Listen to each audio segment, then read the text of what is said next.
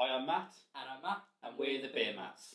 Beer Mats. Beer Mats, Beer Mats. Beer Mats, Beer Mats, Beer Mats, Beer Mats. So on today's episode, we're going to be looking at the second of the Munich-based breweries from the Oktoberfest selected 6 breweries, and that is Hacker-Pschorr. I apologise to everyone in the German-speaking nations if I've said that wrong. So this is Hacker-Pschorr. Now Matt, give us a bit of a lowdown on the history of the brewery. Okay, so I actually really struggle with the second part of this name, Pschorr. We apologise. We listened to a YouTube clip, I have to say, and I just can't give it. This is a Munich-based brewery. From the information that we've managed to pull off the internet, we can tell that they started around 1400. 1417, exactly. Yeah. So yeah, from some of the information, it says that they could actually be 600 years old as of this year. So happy birthday to Hacker-Pschorr.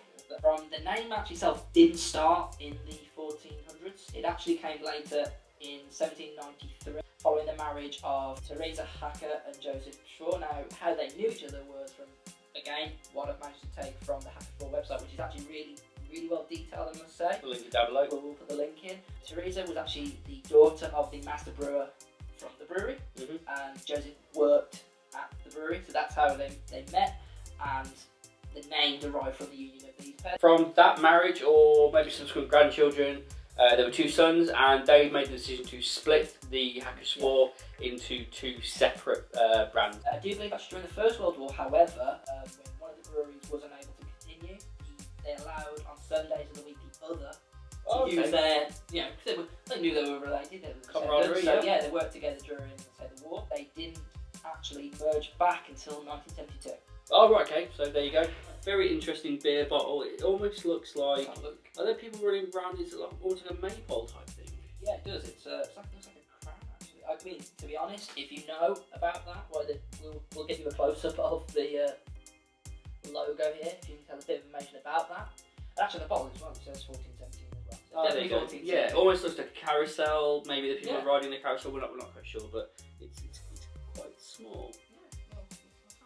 But definitely worth trying. This actually is branded as a Märzen. Matt, do you remember what Märzens were? Beer brewed in March. Exactly. Märzen's German for March. We were looking forward to try this for quite a sad reason. It's got a really cool bottle, and you don't see many of these in the UK at all. It's a novelty bottle, and it's quite catching.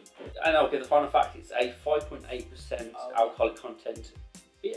I think the only thing we do now is let's drink some beer. Oh, I was looking forward to that. That was satisfying. That was worth every minute. Let's see if I can pour this better than I did on the last episode. Matt should pour this better than I do, as he is a trained barman. You've jinxed me because you poured it. I have. I'm not going to lie. If we just look at this, I mean, actually, if you look at that straight away compared to the Polana, the colour difference. Oh, that's so much darker. So dark. I mean, that's full of life actually as well. It's really clear, if you see what I mean. I think yours looks better, I'll be honest. I think you win this round. You're right, compared to the Polana, that's so much darker. Let's just drink it. And as it's a German beer, we always say, Prost. Prost.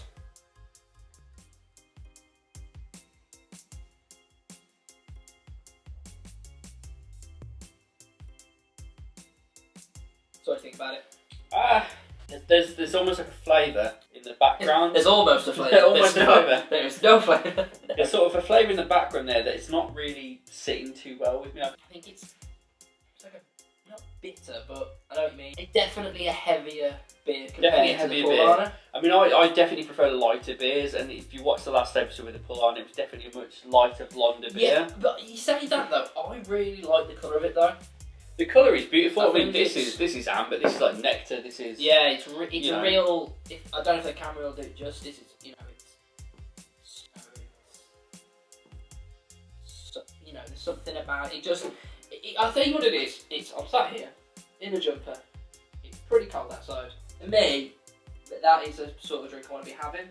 These winter come in. Whereas the lighter beers are great. I prefer in the summer. That's why we find in the UK, especially around Halloween, the Hobgoblin beer comes out as a very dark beer. If that had less life in it, and it would really be like a... Yeah, I mean, if this had less life in it, I'd swear that was a Banks's bitter. If you're not a beer, lager, pilsner, whatever, and you prefer your ales and your malts, bitters, definitely... This might be the lager conversion for you. Yeah. I can think of friends who that would be the one they would rather drink. I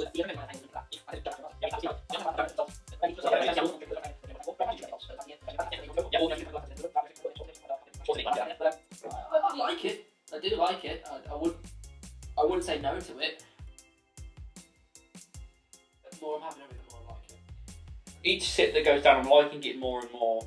However, with the last beer, that first sip, or the first proper sip I got after I got through all the foam, wow. Yeah. it was like, wow, it hit me straight. That is a beer I like. And I've drank it between episode 1 and episode 2 again, and it was the same. Still a 7.5 though, would have to be about the first one. I'd still give it a 7.5. I need to stick to my ratings. Yeah, I'd still give that one a 7.5. I'm not ready to give out the 9 and 10s just yet. Before we do the scores, let's streak some more. Okay. I say we get down to a bit further down. Yeah. And see how we feel about it.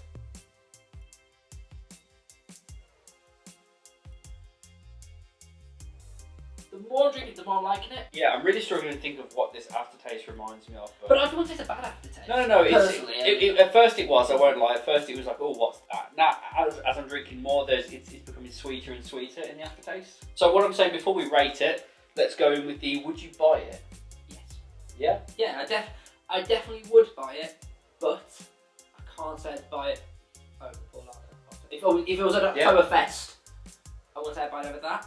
But it's definitely a beer that I think I may not, for argument's sake, let's say we were in a bar or pub that did varieties of beer.